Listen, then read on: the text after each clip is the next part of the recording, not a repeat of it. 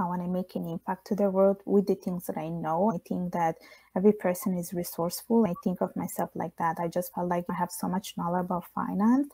So why not give back to the community and for the things that I believe in through volunteering and financially empower women. I'm part of different nonprofit organizations that are dedicated to help women. And time to time, I did write articles about basic finance or how can you save up, how can you like invest, or why it's so important to buy an insurance product and things like that. I do it because I just have the passion, and I do this also through my blog. It's just something that I feel like sharing to the world. You can see that little changes happen. People are interested and really engage with you. They ask questions. I do also mentor women who are interested in financial literacy and provide resources where they can find things. They can find them useful and apply in their real life.